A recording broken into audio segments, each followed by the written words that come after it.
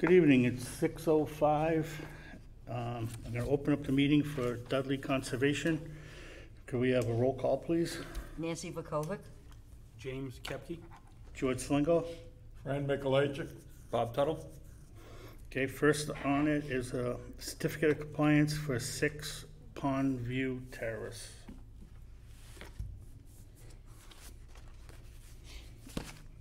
Has Matt looked at this? Yes.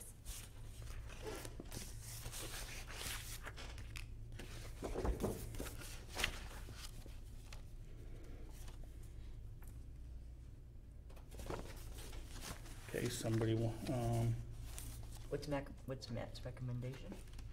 I have no idea. I haven't read it. I haven't seen it. Is it in here?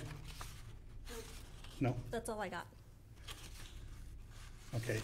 Matt, did Matt call you or tell you it? Matt was supposed to be here. Yeah, he called me. He said he's going to be here at 6:05. He lied. Oh, okay. Do you want to pass it and do the other ones? There's the We can just table it next to one is see if the he comes in. 24. Huh? Just table it to see if he comes Yep. Yeah, but we don't know. in.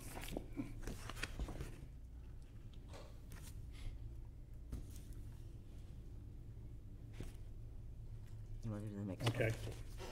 All right. The next one is request for determination of applicability for 24 Sawmill Road.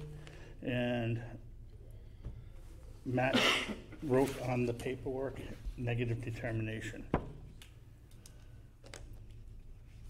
So I make a motion that we grant a negative determination of applicability for 24 Sawmill Road. Second. Motion's been made and seconded. All those in favor? Aye. Aye. Opposed? Motion carries.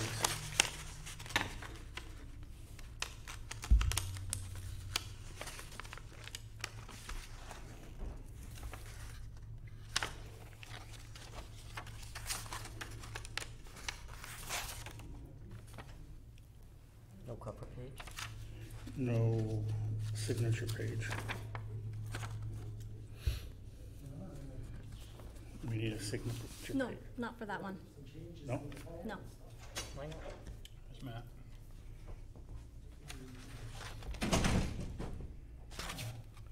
We usually have them, don't we? For, request for determination of applicability, there's no signature page? I'm sorry, what? For a request for determination of applicability, isn't there a signature page? There should be. No. Let me see the form.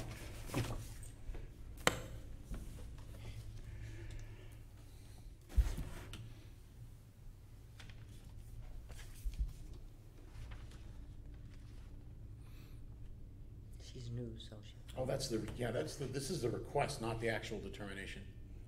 So Okay. you're looking for, if you're looking to sign off on it, it's a WPA 2. If this is the application, there should be a signature here. This is Right. the signature page. Okay, so, Signature page is in the back. It just needs a signature.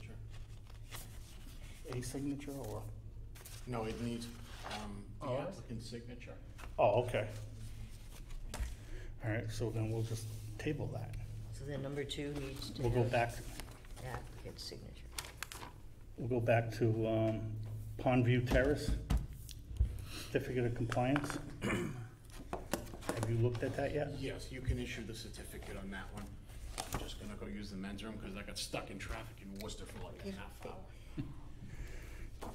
Okay, I make a motion that we grant a certificate of compliance for 6 Pond View Terrace. Second. motion's been made and seconded. All those in favor? Aye. Opposed? Motion carries.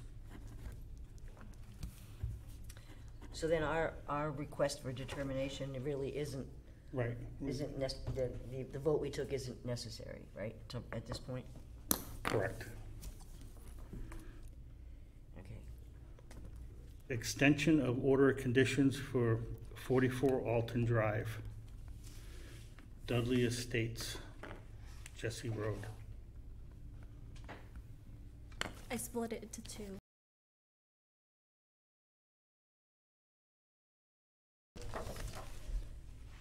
So this one is Alton Drive, and then this one is Dudley Estates. Okay.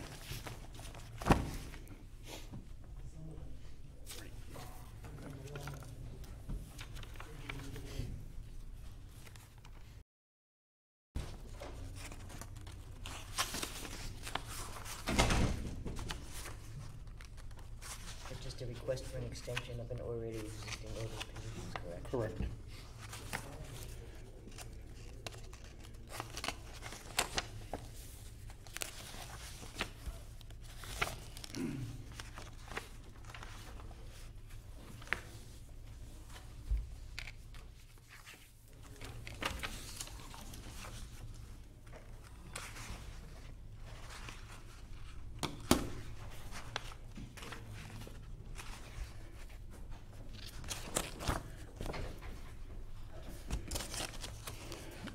So the letter Yeah. is over here, and they want to extend it for a year. The expiration date is October 10th. And same thing with this one. Dudley Estates. Okay. Extension for a year, expiration October 10th. Matt, 44 Alton Drive. Extension permit, recommended Yep. 3-year extension. They're only looking for a 1 year. I'd give them a 3, because that's you got a house and you've got a subdivision that's attached behind it. That's that subdivision that's down the hill, yeah. Okay. You're looking for- I make a motion that we extend the order of conditions for 3 years to 44 Alton Drive. Second it. Motion's been made and seconded. All those in favor? Aye. Opposed? Motion carries.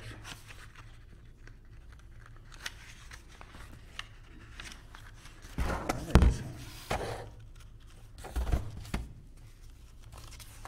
We have to sign that one too. That one doesn't need a signature either.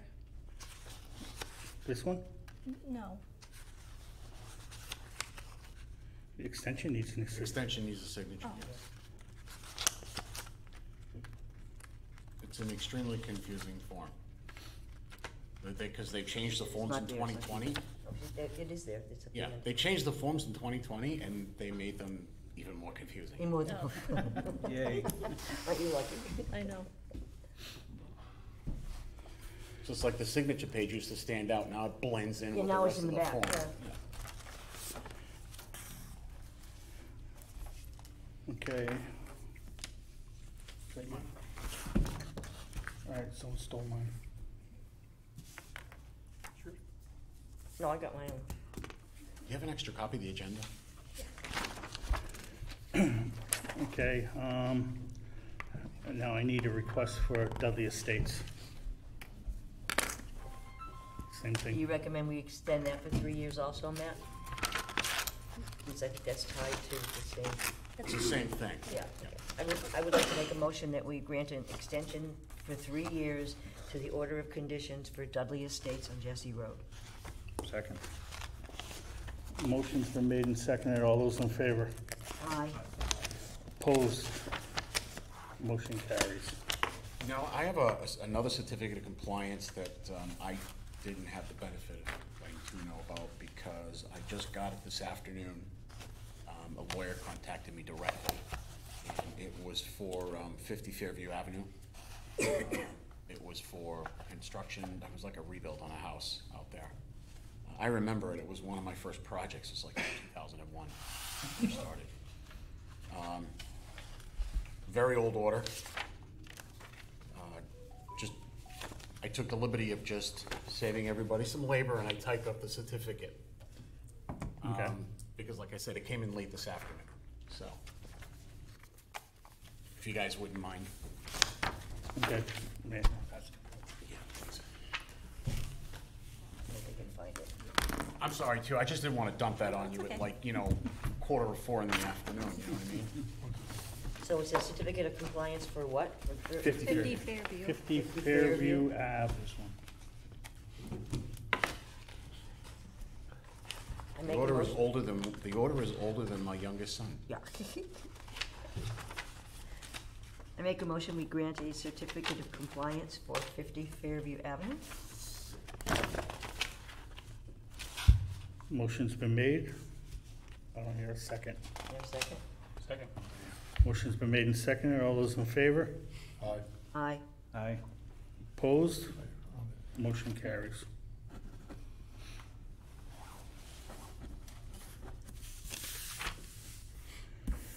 All right. Notice of intent for 183 West Main Street, Gentex Optics. Check, they finally get a DEP number. See it I when think that's what we were waiting for, was a DEP number. My name's on it. Okay, this was, they were waiting for a DEP number. Have we got a DEP number? Yes, we do. They're all older ones. Okay, so somebody want to make a request on this? What's, This one, it does have a DEP number with no comment. It was the tank installation proposal for the buffer zone in the riverfront area. that's right. And it's in a previously developed area, so state had no qualms with it. We were gonna approve it last time, except Right. that there They didn't was have no DEP DEP number. Right, You have a number? yes. Yeah. You see the motion for notice of intent? Yes. I make a motion for notice of intent for 183 West Main Street, Gentex Optics. Second? And have a signature page.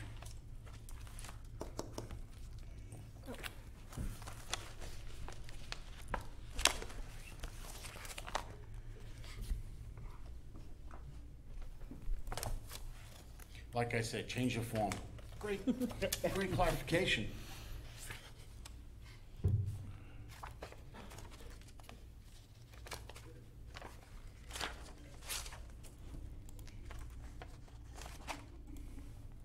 Well, what they were trying to do, like on the certificate of compliance that I just sent you guys around, is the orders of conditions. They left like a page with just lines on it so that you could fill in everybody's name typed in.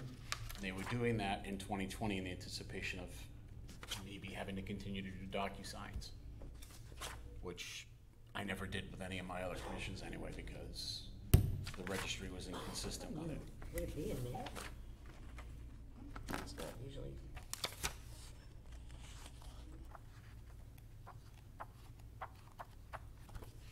Because this would be our form.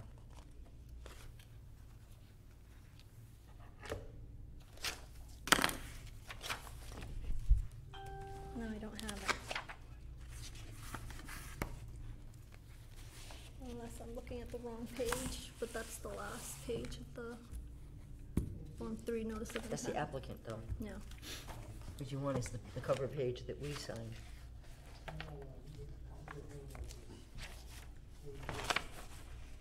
Okay, so for that, you have to generate the WPA Form 5. Okay.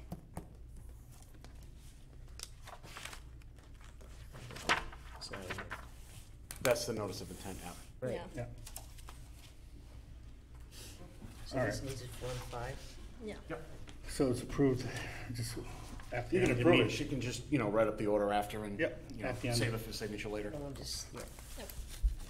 Okay, next is 6 Mill Road. Come on down.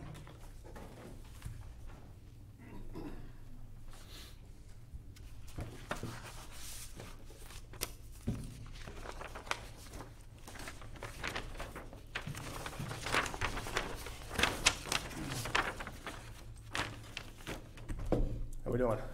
Good, how are you? Good. So, just a simple septic repair. Yes, state your name, please. Pete Engel, McClure Engineering. Thank you. Yep. Simple septic repair outside the 50-foot buffer, within the 100-foot buffer, for a failed system on a lot that has a intermittent stream kind of going behind it and into a surface drain on one of the property lines. So, trying to maintain that 50-foot buffer as required by Title V and existing lawn area, so it'll be restored to lawn. Any Any questions from the board? It's an existing system, right? It's just gonna be repaired. It's a repair. Are there any abutters present?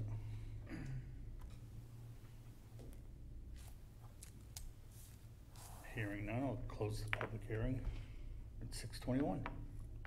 Negative determination on this one. Okay. Qualifies quite well. I make a It motion for a qualifies. negative determination of applicability for 6 Mill Road. Second. Motion's been made and seconded. All those in favor? Aye. Opposed? Motion carries. You doing 10 too? Yep. Basically the same thing on Same 10. Okay. Neighborhood got a twofer from you guys, huh? Oh, yeah. Yeah. And I did the one next door a year ago, so. So I make a recommendation for a negative determination of applicability for 10 Mill Road. Second.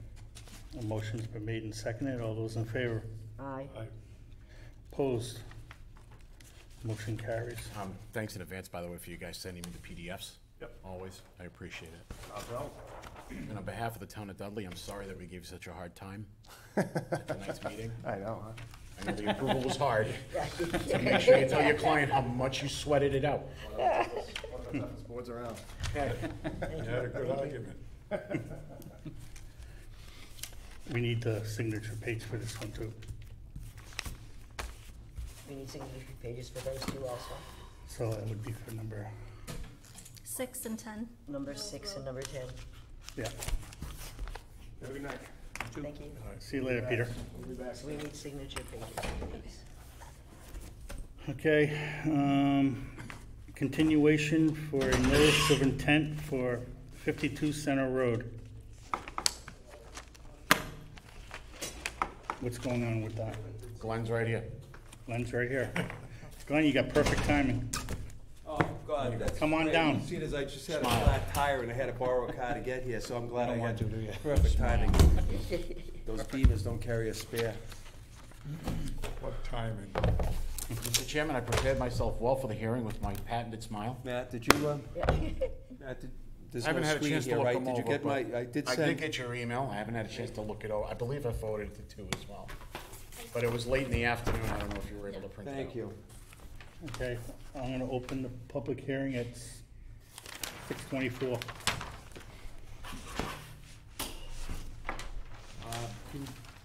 Should be in front of a mic, or can I just talk loud while I'm putting this on the board? You can talk loud.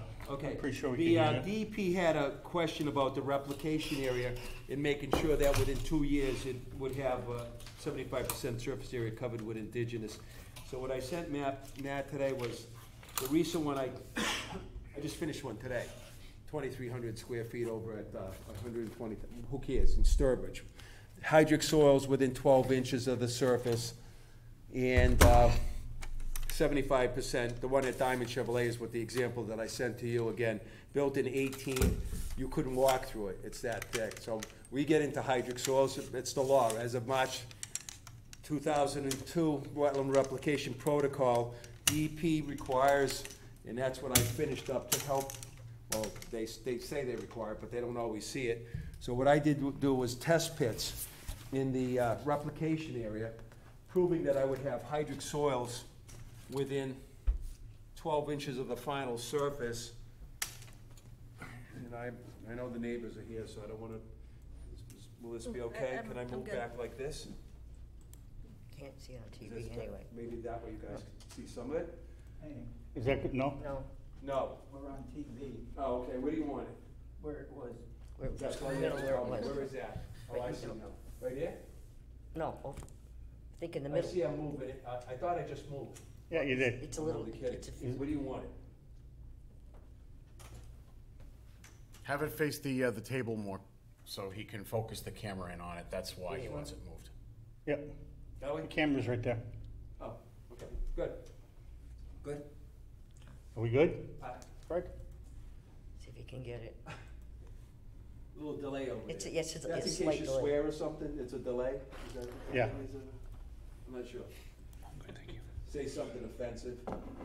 So what I did do was, over on the right-hand corner, we now have a test pit replication 1, test pit replication 2.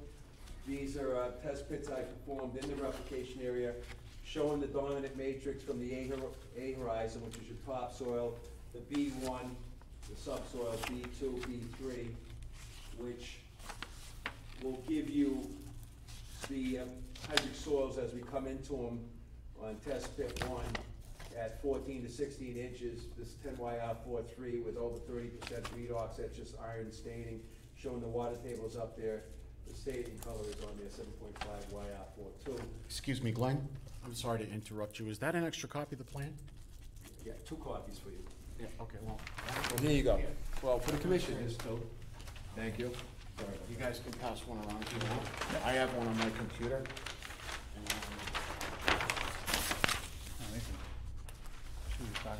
figured if you guys wanted to share. So the replication area is 1.5 times what the lost is. It's 520 square feet. And the lost area pointed out up here is 346. It's where the bridge is. It's where we cross over the wetland. We do see that the cart path after the wetland, I did walk it with Matt and one of the members. It's evident that it had been there, so it appears that the original farmer just crossed through the wetland and continued on. So Mr. Ranucci, which is in Coventry on some site just now, he said that he couldn't make it, which I wanted him here, of course. But so he picked up the old cart road. There's no push to the left-hand side, right-hand side, there's gravel there. There's no evidence of stump movement, loom, anything. If we walk it again, the cart road, at least in this location, was here. So I asked him what was going on at the wetland, and it just appears the original farmer might have just went through the wetland. But he put the bridge in. He did it in violation. Obviously, it wasn't there before. What we're proposing to do is replicate 1.5 times of what we lost. We did walk the wetland line. A couple of things that the commission, Matt and the commissioner wanted during that site inspection is the pig area, which we would call the existing storage container. It's just above what you're seeing there. Oh, I'm in the way, I get it. Yep. Now I moved. So, just as we go up the plan some, you'll see the existing, it's a milk truck body, possibly. One of the neighbors did ask, hey, where's the body? So we made sure to put that body on the plan, and we moved that body out of runoff, comes off the hill, intermittent runoff, and the pig corralling area was in that runoff. And then it eventually would have ran into the wetland, so we moved the structure out of there, and also talked about the corralling area for the pigs to get out of that wetland too. We also, the commission members, or the member at the time, along with Matt, the cart road going to that pig area was gloomy, and so they asked, similar to the other cart roads that had crushed stone put on them, accessing the barn nearest the road, as we're over here, this barn. Make sure this cart path is now it is gravelled. I'm sorry, here we are, where is the cart path? Is that other barn? There's the other barn, I'm sorry. So here's the main road, here's the other barn. The cart road over here, this does have a gravel surface. There's gravel surface here. It's proposed to gravel surface that cart road to ensure that it's stable. That would be the access route to the, again, new position for the pigs. So on the plan, as we discussed before, there was the original violation barn, and then there was another violation barn, which is this bearing again, which is 113 feet from the wetland. So that is just outside that 100-foot buffer jurisdiction, but And that's something to deal with the building inspector, I believe. And not so much the conservation on that over 100 feet away, outside that buffer. We plan on, again, the replication area, if it is permitted. We would immediately do the replication area, rough it out for this year, salvage the topsoil, remove the subsoil, get back down approximately a foot to a foot and a half to match the elevation of the existing adjacent wetland. So basically, you have the existing wetland, the land rises up, and we're taking that land down to match the elevation of the existing wetland. What we do is go 1 foot below the elevation of the existing wetland, backfill with organic to the elevation of the existing wetland. Attaining the hydrology that's driving the existing wetland, we will now have under the replication area, which is presently upland because it's higher, but once we take it down, then we access that, and that's what the test pits are showing. We're right adjacent to a wetland, we're just taking that land down. It's basically gaining access to hydrology, which drives the wetland to grow. And that's why I did the test pits, to show that we will access the hydrology. That's what the colors of the soils are describing. The 10YR43 with redox. Normally it has to be over 10%, we're at 30 to 40, it's very iron staining, if you've seen it before. Where were the pigs? And then the other test pit actually goes down to 4.2, which is even lower Pigs are chroma. on this side of the house. Yep. Okay. So that's the proposal, is to restore that area and, or should I say replicate the area? And I believe DEP will send this over to her also, just to show that our main evidence to you is that within 2 growing seasons, we have 75% of the surface area covered with indigenous wetland plant species that would have been found in the lost area. So we're growing similarly the same brush, the high bush blueberry, the winterberry, the arrowwood. We're seeding it out with New England wet mix that comes out of Hadley, New England wetland plants, at a density of 6 to 7 foot spacing, and that's a standard spacing. Some people go 7 or 8, but we normally are in that 6 to 7 foot spacing for each plant on center, and then the herbaceous layer comes up in between. Speckled dowler I might have in this one. Recently I've been switching a little bit more to speckled dowler, which is also a nitrogen fixer.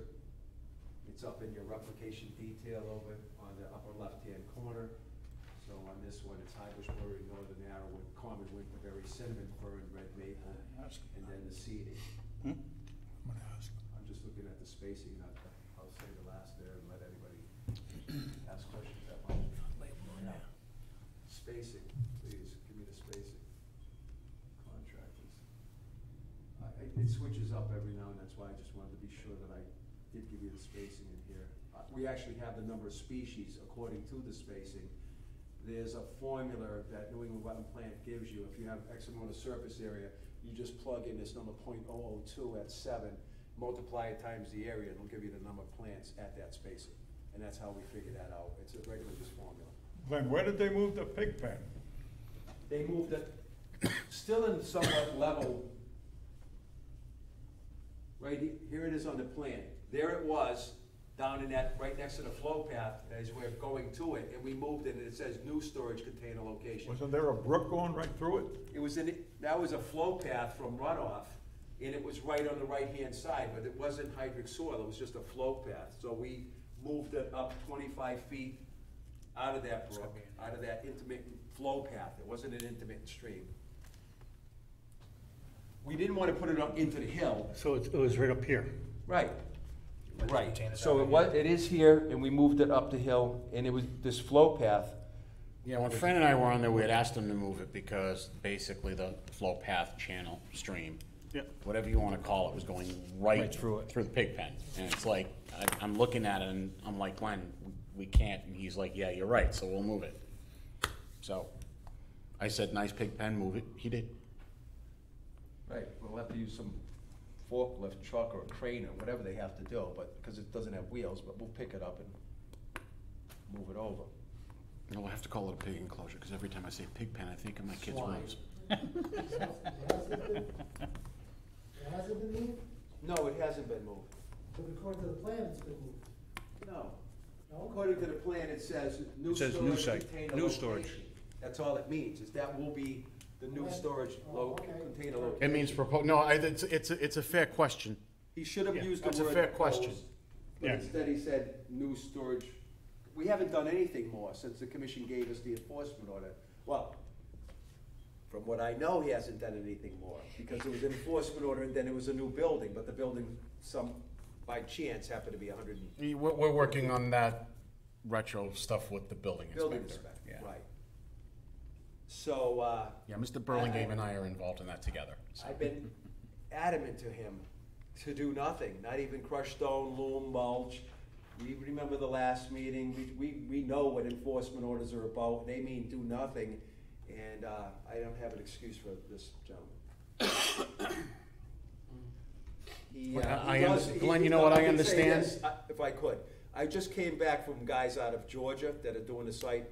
They're going, are you kidding? What is all, this is in the one in Sturbridge, you know, these people, well, not these people, sorry about that. The people that don't have the Massachusetts Wetland Protection Act in their pocket, like we do, sometimes just think, what are you talking about? That's what this Georgia Arco out of Georgia that's building the building in Sturbridge, what are you, crazy, what are you, whatever. I just had the railroad, please, if you indulge me, the railroad just went onto my 282,000 square foot building project, 310 acres in Oxford next to Chimney Pond, and ripped 2 dams, colonial dams, short ones, up and threw it in the wetland. And what did I call those? No offense to Kentucky people, I says to them directly, because who would do this? Go on somebody else's land, but there's a law called preemption that allows the railroad to do things above and beyond what you would think. In fact, well, who cares about that? But they took it, and I said, it must be a Kentucky redneck that did that. Meaning, again, that when you have no laws wherever you're from, wetlands are nothing. And that's all. We do have the second strongest wetland law. At one point, about 10 years ago, it came out in the Yeah. country, so. Kentucky and Georgia essentially go by the federal regulation. Yeah, but you also do a lot of things that just, you do things. So there's no good excuse, but he is out of Florida, that's no excuse either, but people sometimes, even in 21, don't know our law, or even people from Mass don't know the law. I got other people with violations, they're still clueless, still. Okay. Any questions from the board members? So so they're working on all the other issues that were raised by this? What's the proposed time frame on? We're still a good time away from frost. We would do the wetland replication in New England wetland plants. One thing that just came up by some other, another board Monday was, don't plant now. New England wetland plant still sells them right on, almost up into frost till November, mid-November. But the point is that what happens with the root systems, with all the chlorophyll, the summertime, your roots then, if you have house plants and you put them outside, you know how they get really lush, then you put them inside in the winter. The same thing happens with trees or bushes or any, they end up absorbing that chlorophyll, they make sugars, that get stored in the root system. The root systems are actually more healthy right now at the end of the season because it's been stored. And so we plant right into the late fall, and all my replications that I've probably done about, 4 or 5 this season, but I've done that many over the years. I started in '86, and we don't have any problem with planting late. So if New England wetland plants, you send a pickup truck up there, you pick up your root stock. 98% of what we plant, we're in, just like the thing today, we just finished planting, like I said. We have, and then if they didn't live, just per se, we have to replace them. We have to show you that all 4 of these, 4 of that, whatever we're saying, is there in 2 years, and I wouldn't, and most commissions will not sign off for at least those 2 growing seasons. So we would have all next year and then the year after that we would have to show that these things are growing, that we met the 75%.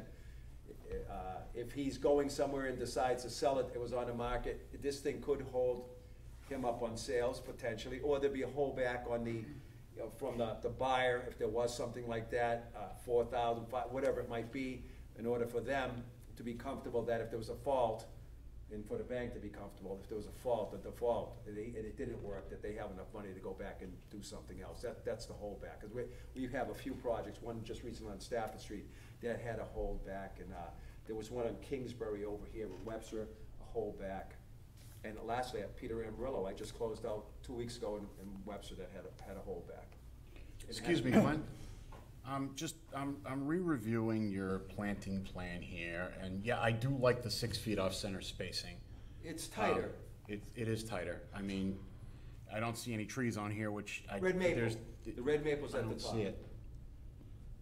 Of course, it's the computer, so I can't wear my glasses It's because I on can't number see the computer. 2, under the application, 4 red maple, 4 high bush blueberry, 4 northern arrowwood, 4 common winterberry, and 4 cinnamon fern at 6-foot spacing, there it is. Okay, can we Red maple, plant the yeah. red maples? The red maples, I'd like 10 feet off center. Well, when we're planting this, they're not all in one place. I just put 3 Okay. 3.5-inch calipers. So they're not gonna be near each other, they're gonna be spread out. Funny you say that, because it was a landscaper that designed the replication that we just finished, the 2300, and he had things in clusters, and I called the kid, he was out of Harvard, Quinn, the kid, Doolittle is the name, but I says, Yeah, I'm who familiar with designed this? You got a bunch of Lindera here and a bunch of, he goes, no, we space them like you would naturally have in a wetland, where you have winterberry and a high bush. Everything is spaced out and, And mixed. a mix. Yeah, your shrub spacing looks good, I would just And didn't so really, we wasn't do the clear on the complete tree mix Because spacing. that's what a natural wetland looks like. It doesn't look like everything Maybe you one should put here on and there, like, everything mix over spacing. there. I mean, sometimes you might get a Yeah, no, cluster, usually but when I do generally a we have design a, myself, there's a I do mix. it in a triangular or a square grid pattern. Any other Basic questions from the landscape board? Calculator is what he's using. Matt? No, I'm fine with it. I'm, on that area, I like the choice of the red maple, you know, it'll take well. Nice thing about red maples is that they're, I guess, the kindest way I could put it is they're prolific reproducers. They'll start Lot of spreading around fast.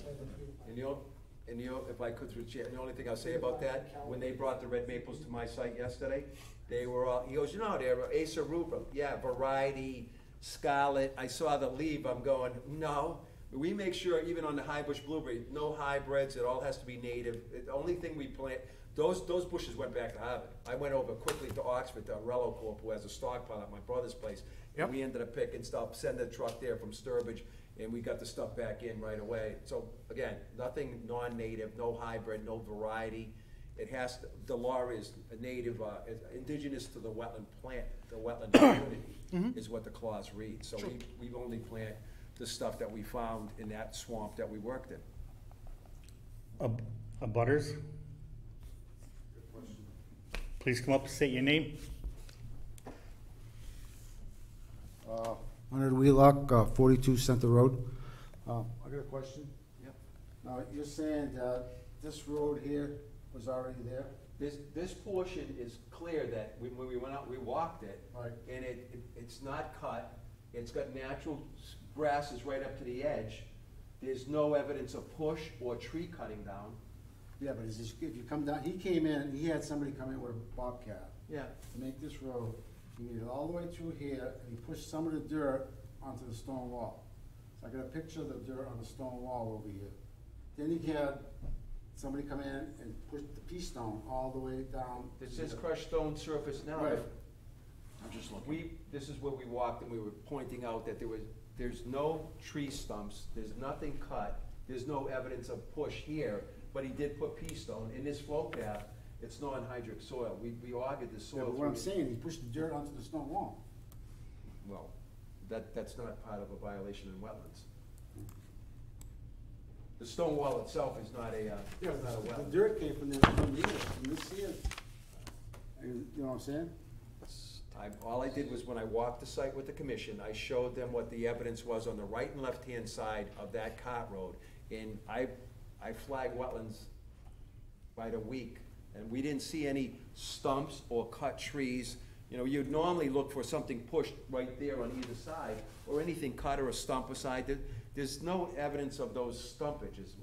And so it appeared that it was an original cart path. Not that he didn't put crushed stone on it, and not that he might have not pushed or put something with a bobcat, but that's not a wetland down at the stone wall at that location. And I know that push that you talked about, but this appears to be, that had been there. Okay, I'll say it, and all indications are that cart road was there. From not having, even the grasses that come down to the edge of it, the grasses are native. In fact, it was Carex pentabonica, which is an upland carex, was coming right down to the edge. We could walk it again if need be.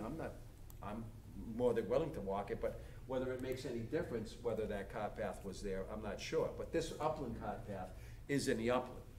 Yes, and he violated the wetland by raising it up, putting boulders and putting a bridge in. That's all violation. We're not arguing that point. But you can solve a violation if you ask to solve it under 1055 4B 1 through 7, 310 CMR, the attorney. It says, may I fill something up to 5,000 square feet and replicate it? And that's the clause we're using. We're not using limited project clause, 310 CMR 10.533E, which says I never had access to that back property, so give me an access. Because I even wrote that in my description. Because technically, sure, there was an access that he could have gone like this and come around over here. But he did it, but he's at a small square footage. He's well under the 5,000, which is the threshold under that 1055 clause, 4B 1 through 7. And the 1 through 7 is how you make a wetland. So if you fill the wetland under 1055 4B, the 1 through 7 tells you how to make it back. It has to be near the lost wetland, has to be in the hydrology, has to be connected to the wetland that you lost.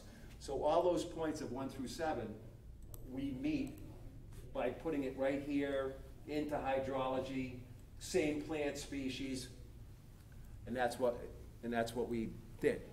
So we're asking under that clause, may we replicate over there 1.5 times what we lost. I augured the entire site, probably 40, 50, well, you don't even have to say how many. They're right here. All these soil augering pits here are, let's see, what do we have? We have 22. There's 22 plus 16.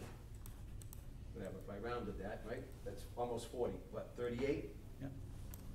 38, yeah, 38. There's 38 soil borings that I did to prove my wetland line. And that's what I always do, because when soils came in '95, it was actually a curse to me at first, but 8 years at UNH just on soils, it was a blessing, because soils are more accurate than plants. Under the state law, you can use soils if you have hydric soils within 12 inches of the soil surface, or bottom of an O horizon if there is an O, and O is an organic layer. But most of the time in plowed areas, you don't have an O horizon, only in deeper swamps where you get that muck and then some soil. So anyways, I augured the site to prove my wetland line, both in the field. Oh, another thing, we're abandoning any use of this field and restoring it where we are in wetlands, because I wasn't gonna go through the problem up here. If you, which way am I in the way? That looks like me. So anyways, at the top of the, yeah, right? At the top of the field, at the top of the wetland, there is wetland within the field. There it is, right there. That area, correct, he was using it as field. It doesn't grow that weed too well. Just like corn, when you grow it in a wetland, it's subdued. If you ever go into agricultural fields where a farmer, McGill's, I got a few cases, but.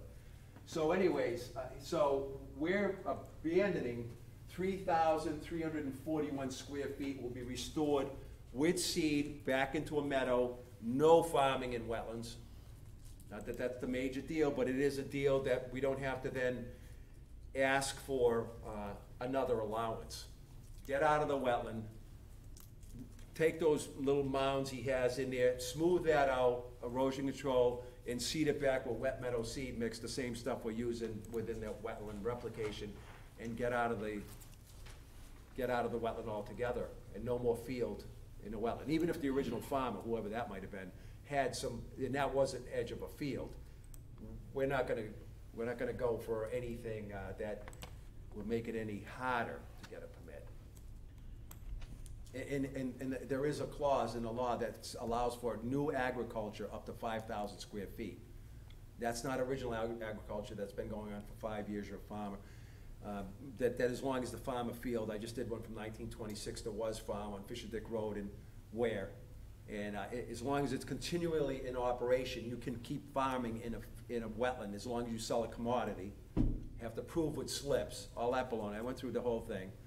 And the point is this hasn't been a continuous farm, as what I hear. So we weren't even looking at using it as grandfathered as a historic farm because there's no evidence of slips being sold for the last 5 years. Maybe it was used for corn or silage, but so we would have then we had to go into new agriculture, and new agriculture still only allows for 5,000 square feet. So we could have asked for that, but if it's not productive, and it's also another stickler point, then just get out of the wetland altogether.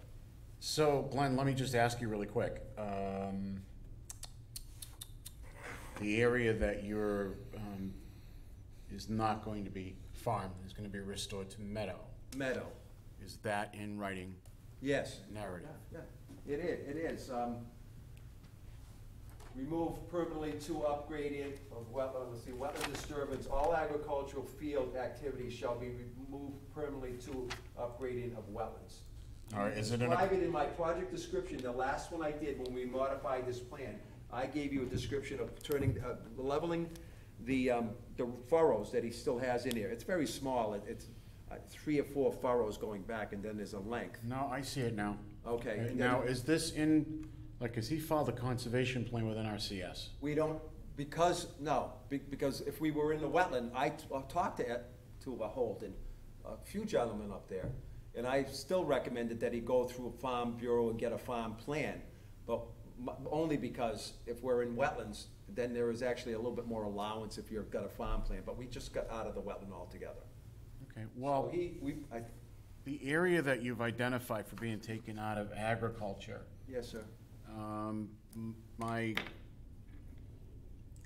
recommendation, if you guys decide you're gonna approve an order of conditions, that area be noted on the order, and that it be made a perpetual condition, that if he decides he wants to reconvert it, he has to come back in for another NOI. Because it's being singled out as being left fallow, so it wouldn't be considered part of the agricultural operation. The rest of the area that he's performing agriculture in would be exempt at that point, after he fulfills his order. Okay. Makes sense. What else? I do like the way you've got your replication spacing out here. It makes sense. We sometimes, if I could through the chairman, you'll see sometimes you'll see the replication, and you'll actually, I'm doing one in Upton where it's Margaret Bacon, I don't know if she ever comes in front of you, she's an engineer out of that Douglas area. She actually shows each plant like in there, similar to this one that was a landscape, which showed the landscape plan. We just described, here's the area, it's a small area, and here's how many plants we put in. I oversee the whole thing. So, just like the last 3 days of last week and the first 2 days this week, that's how long it took to actually dig it. Massive excavator, big cleanup bucket, take the whole thing down, shooting grades all through it, all the way along, because it was a gradation. I don't allow the thing to be any higher than what I spec out on the original wetland. If you look at my grade stake on the replication, I set a grade stake out in the wetland saying this is the final grade, and that's the grade that we attained through on this one, it's so small, through that flat wetland. But I just finished one about 4 weeks ago in Sturbridge on lead mine, and the contractor, I says, here's the stake, follow that, I can't be here, I go back and the thing goes up like this. He had to come back on a Sunday for me to go over it. He wasn't happy. Then I think within a few days, we had the excavator back, lowered the whole thing down where I told him to be. Because if you get too high, you're gonna start growing upland plants because you're gonna get away from that water table. So we're specific that with that grade stake that I'm putting, that this thing is no higher than what I say right there, and we shoot it with the as the one we just did. It was all, the bottom was lasered, all the way across it on a gradation, because it was graded like this, coming down a hill, and the wetland was on a hill.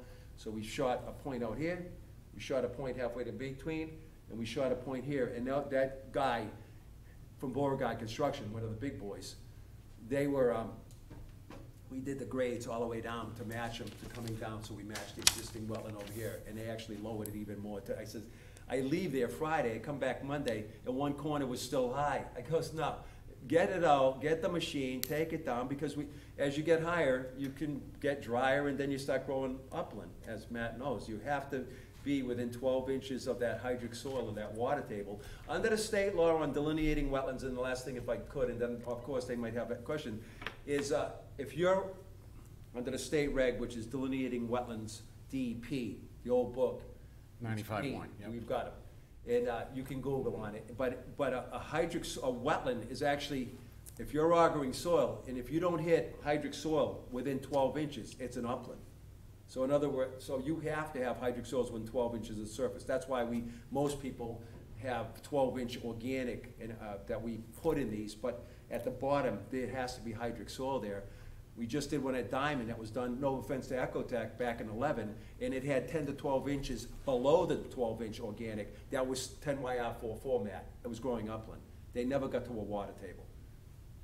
2,000 out of 3,800 was not wetland. And we proved it through Margaret Washburn and everybody else, because she was the agent. But if you don't have that hydric soil at the bottom of that 12, you don't have hydrology to drive a wetland. You can't have a few inches even of 10YR44, which is a bright red, which is non-hydric soil, if we went into the whole reduction part of that. Okay. Iron gets reduced in groundwater table, low oxygen, and it takes away that red color, the 4 value, 4 chroma, and will draw and pull that iron away, change it from Fe+3 to Fe+2, and then so it gets reduced through microbes, through greater than biological to zero temperature, takes the iron away, leaves your soils grays and white. So what we're looking for when we auger down is 3, 2, and 1 chroma with a 4 value, which means to you only that when you're digging in the soil and you hit that gray stuff, or that grayer color, and not that redder color that's normally in your topsoil, you dig in, you've seen it, that's hydric soil. And it's cut and dry, it's just the stuff that we always have to look for. And what does the developer want? He wants the red stuff, the 4.6, of course, because that's upland, and the stuff he doesn't want is the low chroma 4.3, 4.2, and that's gray, and that's wet, and that's it. Next. Good evening, Paul Wheelock, 28 Center Road. My question is there someone under contract or will be under contract to do this kind of reclamation work, planting the trees and shrubs? He's doing it. We've already, when I design these things, nobody else comes in. He hates to give all examples of stuff. I'm on Thompson Pond 10, 15 years ago. I've done these before the contractor. I come back and I got a pond. Nobody oversees my replication wetlands but me, and I already talked to Renucci. I understand all that. I understand that. I landscaped for 35 years. Yes, sir. Not everybody can plant a 3 to 5 foot caliper red maple. That's a big tree. Well, no. Generally, in this case, the stuff we were doing today, that was 3-inch DBH. So we're up here, we're stuff like this. Yeah, we're planting, these things are tied down. These we're not calling, this is a bigger site, the one we did today. Glenn, we're not I think asking his for question is, who is the subcontractor that you're gonna use to do the actual work here on site? He says he has a mini. If he doesn't, I'll use Lemansky, or I'll use Haddad, or these other people that I have minis. I oversee them, though. The whole thing gets overseen, because otherwise, if it doesn't get done right, the commission, through a request for certificate of compliance, will not sign off. So the thing, just like Sturbridge today, has to be by the book so that it can, within 2 growing seasons, meet the criteria of hydric soils within 12 inches, the plant species, the 75%, which normally. I understand all that stuff. I just want to make sure that the people that do the work, is there, say, a licensing to do this kind of work, or is it certification? There's no formal licensing or certification to do this kind of work. Okay, just checking. I know a bunch of people that have gotten into the, I guess, niche market of doing this in restoration work now. Yep. If Mr. Renucci is going to do a DIY, Glenn has already basically stated he's going to be on site regardless of who does it. Okay. We would not, he was told this 2 days ago when he thought he was going to be done with me. Like, it was after he pays my bill. Good luck with that. Believe me, yeah. Because the thing actually blew up as the term we talked about, because we know that there became the neighbors, and plus the new barn and more delineation, and plus he took out, which the attorney knew about, additional of my soil flags that were in this field part up here when he wanted to plant it last year. Right up in here, we had soil augered, all of that, and then I came back I think it was a week and a half to 2 weeks later, it was right in the growing season, and all my soil my sticks in the hole with the soil descriptions were gone. And he says, well, I had a plan, and he really didn't realize what the importance of those soil borings were, because then I had to go back and do that whole area again. So there was more work, but that's not your problem. I did more work. I already told you that I didn't know what he was doing there, and I walked away from the job. You knew that. I didn't stay there. I saw the stuff growing when I came back, and I'm going, and then we checked Galvin's office, and he wasn't listed as a grower, so we thought this was baloney. But in the end, it's because it's not with marijuana, it's Right. industrial marijuana, that it's an agricultural crop, so it is legal. We didn't know that last year, and that delayed this thing to get in front of you and you a long time, because once I walked away from it, it took me a while to get back. I'm running presently right now, who cares, I know you don't, but 60 projects. And so I did finally finish it up, and I'm glad there was some patience. We also kept saying that there was no erosion going into other wetlands downstream. So sometimes under enforcement and restoration, they should happen quicker. I ran into a glitch with not knowing, and then I finally, we got back to it. once we found out things It's were all okay. good. It's all good, Glenn, in the end. Well, if wetlands were continue to be degraded, downgrading, that would have been another reason to, I've got one of those on Greenville Pond in Leicester, and the commission's ready to send it to Cotton Pick and DEP, because and I just got called in, if you don't pay attention, then you don't pay attention, you go to court or you go to DEP. The commission might, I'm just saying. In Sturbridge, you go to court right away. They don't play. I was in front of them last night. So anyways, here we are, and we appreciate your indulgence on this one, and we will move the shed out of the corralling, that area, and replicate the wetlands if we get a permit, and keep them out of that field, that's a wetland. That portion of the field, that's a wetland. Excuse me, is there a time limit on, it was already asked? 2 years. Oh, he's got 2 years to move that, Could I say through the chairman, yes, through chairman, my insistence is to do the replication this fall, whether or not it gets, and then on the surface, we seed it out. It's flat, there's no overland flow in that area, so I'm not worried about the total stability. It's so small, and in the area we're on, there's no hill running through it like where we would maybe have erosion of that topsoil. We're using, and the soil we're using is out of Oxford, it's 80% organic, it's actually, it's a really rich black stuff, so it stays still, we will seed it out. If we don't get a lot of growth, it's not gonna erode away because it is flat, and we are protecting it with wattles around it also. So, but we do have up to 3 years on the order, but the commission can require through the order that it be done whatever time you give us. If you told us within 6 months it has to be done, or by June it has to be done, or whatever you say, we're gonna have to do it. But my intention is to get it done right now. Ken Canty, 30 Center Road. I want to thank Mr.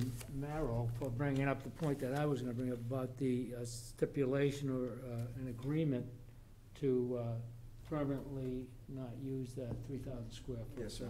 So the landowner will agree to that He and will. stipulate to that. He will. You put it in the order, and we will. He's got enough land, he's got land, if I could say, he's got land that he's not using. He's got plenty of, with the field stuff. It is too much, there's no need for it that I see, and he agrees, and plus plants don't grow, these things don't grow well at all. The other plants in the upland, or whatever they were when we walked it, they were up here. As you get into that wetter and wet, the plants are like this, if anything, it's not a wetland plant. So most fac wet plants or facultative plants, which means wetland plants, facultative or fac wet, they grow in wetlands. The only thing I know about marijuana is it must not be a fac wet plant, because that sucker that doesn't grow well in a wetland. The next question is for the town consultant or the commission. What oversight are you gonna conduct, and how often are you gonna conduct that during the course of this reclamation? I usually have a set inspection schedule. It depends on what phase he's in. It depends on where he's at in his phasing. When he's doing his wetland replication, go down a little bit more often than normal.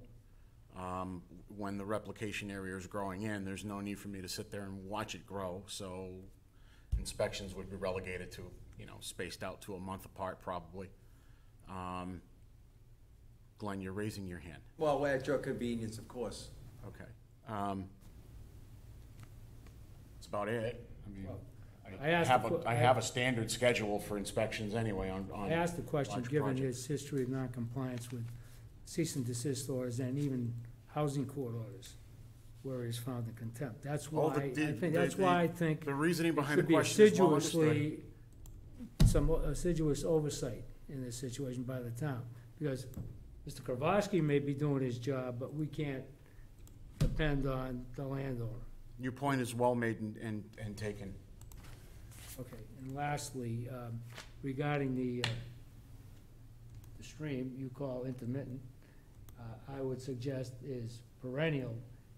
I would like to see that reconsidered at some point. Because it makes a big difference as far as the buffer zone is concerned, 200 as opposed to 100. And that is a wetland wildlife area. It's very important to that land trust area. Well, I looked at, if you look at the area that's actually under consideration on the USGS map, there's no perennial stream marked out. In fact, there's not even an intermittent stream marked out on that property. And as a result, under the Wetland Protection Act, if it's not marked on the USGS map, it's not perennial. Well, I don't know, Mr. Kravosky found one with .0098 factor, right? Correct, if we can talk on that when you're done. Yeah, Right. that's good. I mean, that's what this is about here. I want to make sure that that is a safe area for that. If I'll go through the chairman. So, under the reg, as of 12/20/02, the revision of the riverfront reg, it came in 96. If it shows up as intermittent on a USGS map, then it was presumed to be intermittent. That was before 12/20/02. After 12/20/02, you're required to run StreamStat, a USGS StreamStat, it's called. It's a computer program. We run them all the time on any stream, everywhere we are, because it's required. If there's a flow path, you're required to run it. If it reaches on the flow rate of .01 at a 99 percentile, it's a 3-page document. It'll show you the drainage area contributing. It'll give you whether it's superficial geology, what type of, if it's gravel or till. And it goes into, again, it's the drainage area. And if you're at .01 at this 99 percentile, which is, you'll see a page with all these percentiles, then under the reg, under 310 CMR 10.58, it actually brings these exact figures out. At .01, at 99, and anything greater than that .01, .015, .2, going up, that's perennial and period. The only time then that you can claim that it's intermittent is if you have no withdrawal, diversion, or impoundment upstream. If you don't have those upstream, and the thing dries up for four days, not consecutive, in a 12-month period, and you photograph it. I'm doing one right now on L. Stevens, and we've done them over the years, but just very minute, we're redoing one. And anyways, it's over in Charlton. So anyways, so we take the photos. Normally I put the newspaper down on the ground. If it's in Shrewsbury, I call the agent out because it also says competent source. And then on competent source, it says technically the only competent sources are DEP and the conservation. So I did one on Slocum Meadow Brook a few years ago. Brad Stone, second engineer over there.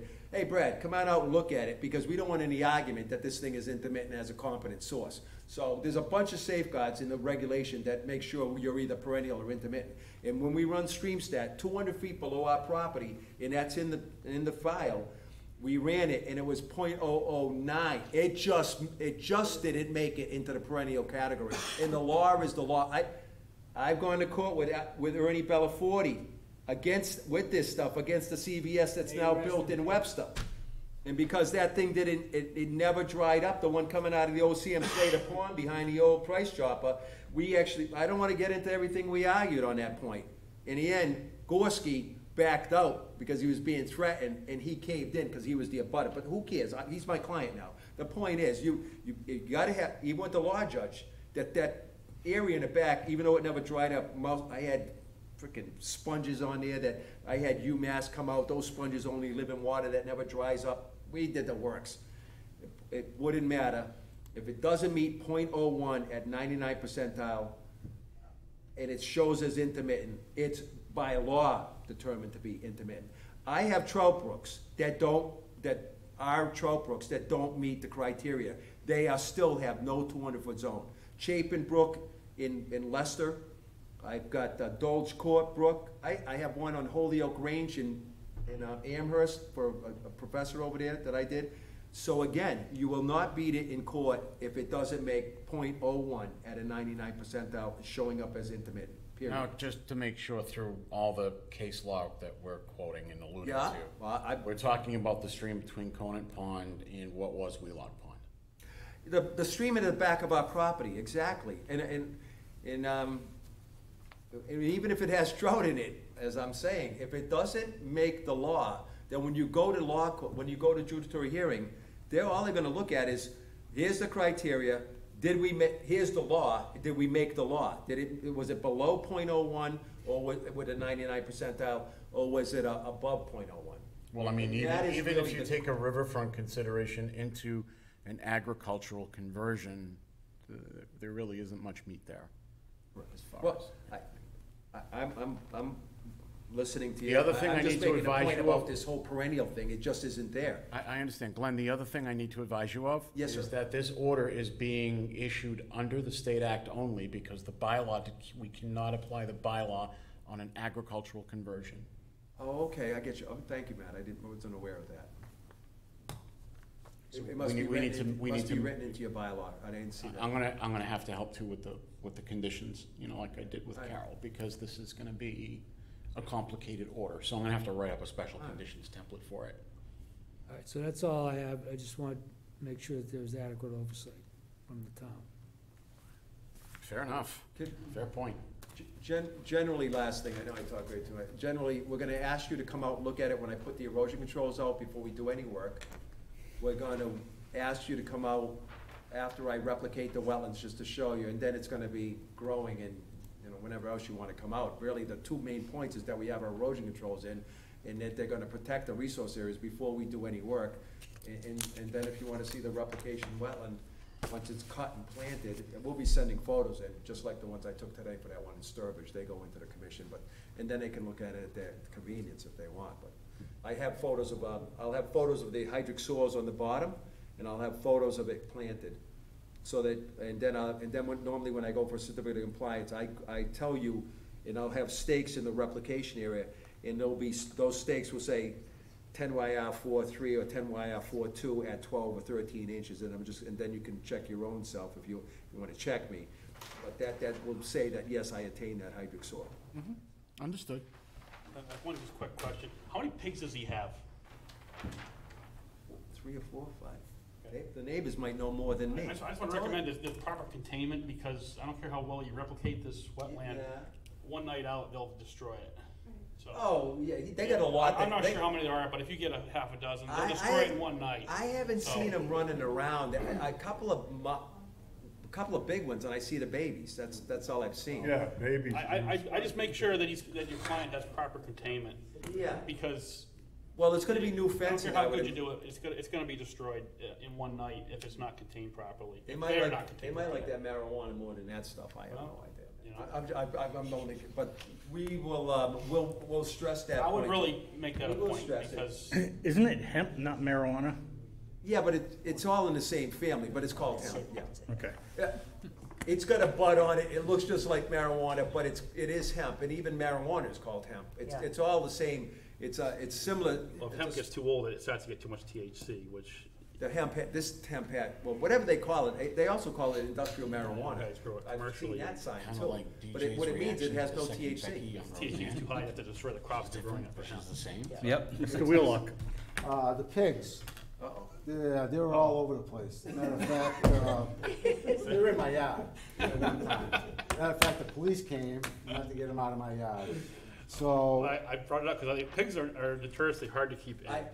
I'm just throwing this out there that those pigs, I don't know where they are now, but, I haven't seen them, but they've been in my yard. I live Yeah, with- contrary to popular belief, they don't fly. I live with 10,000 pigs, the biggest pig farm in all of New England, which is Martin Crest. So that was and that was the back hill, so we know pigs and we know pig smell. Because, my whole, in the fifties and sixties and seventies, that was, that Auburn pig farm, the biggest one ever in New England is the one that's on Prospect Hill. We won't go into Goody's World Atlas of Pig Distribution, 1978, which my girlfriend bought me the book, and it was only one black dot in all of New England, which every black dot represented 10,000 pigs, and it was one. It was Martin Brothers Pig Farm. You go out Midwest, they're all over the place. That was so I know pigs, and they did get out, the pigs, but if they're getting out over here, well, I'll bring it up to my client that they. Pigs generally like wet areas if it's warm, so they're gonna head for wet area first, and they're gonna root the hell out of it. I'm just gonna tell you that. So make sure he's got very good containment around that. I can say I didn't see any wallowing. I can say that for sure. In They anything will. that I If it's flagged. hot, they will. So that's the first So- place they'll go. At one Hasn't been point, that hot he was this getting summer, rid of them. He had, he was giving them away free. He had so many of them. I don't know what. Now, you're saying he's got more back again, but I haven't seen them. I seen a couple of big ones and a bunch of babies. I have no The only thing I did about that whole thing is it smelled like a bug. It brought me back to my old days, you know, went back at the house, because they don't change the smell at all. Make a motion. All right, Well, I mean, the special conditions are to, Yes. I'd shut him down myself. parcel out that meadow that he's not Yep. converting to agriculture. The special conditions on the replication cited on the plan, the monitoring by a professional wetland scientist. That would be about it right now, and the moving of the pig pen.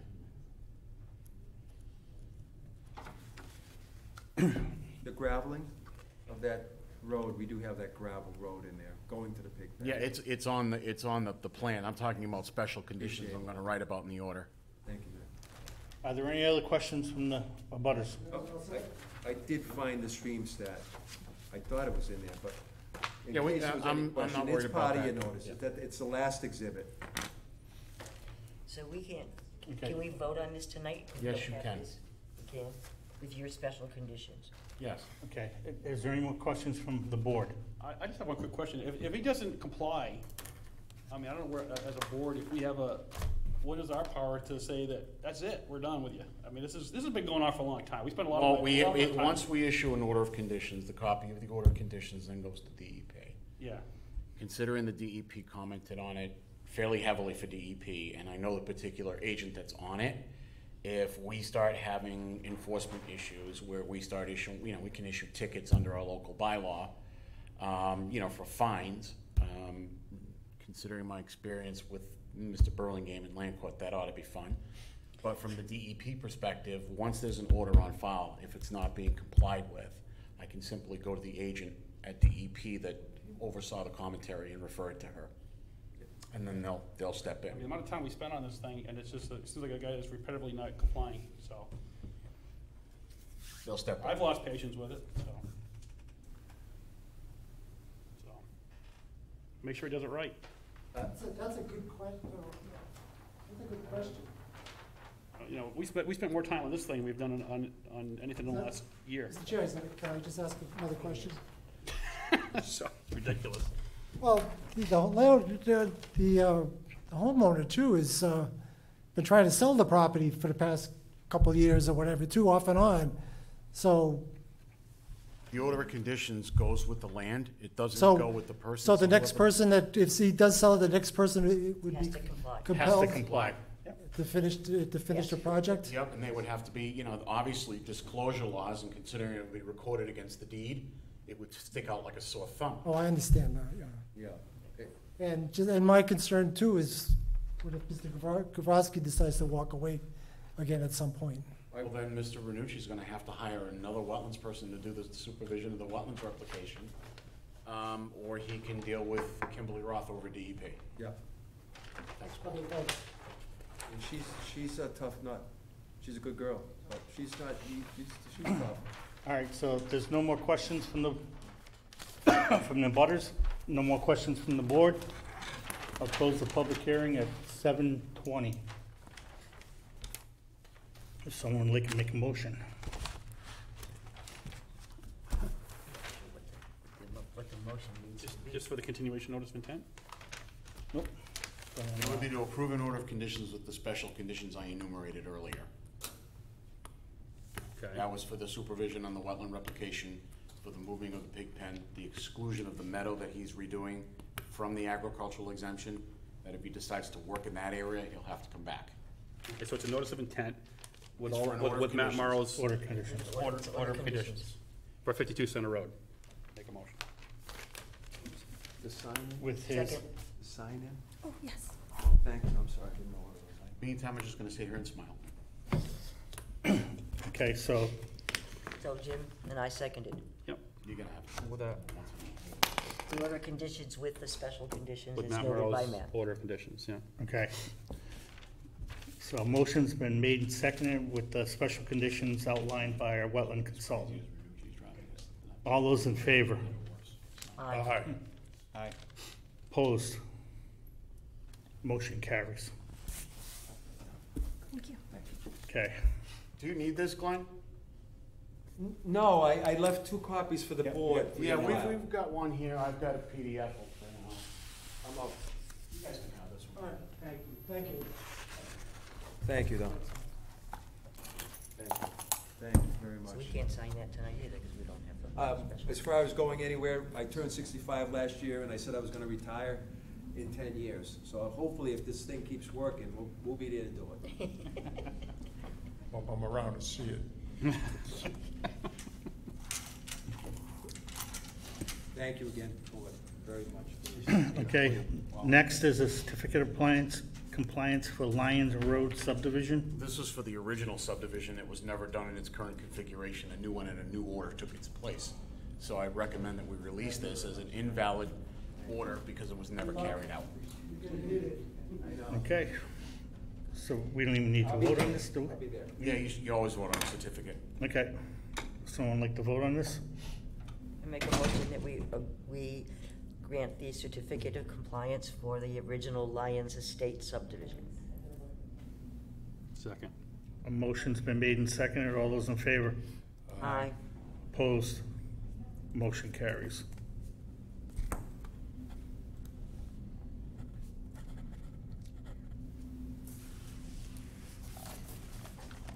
We don't have minutes from the last meeting, right?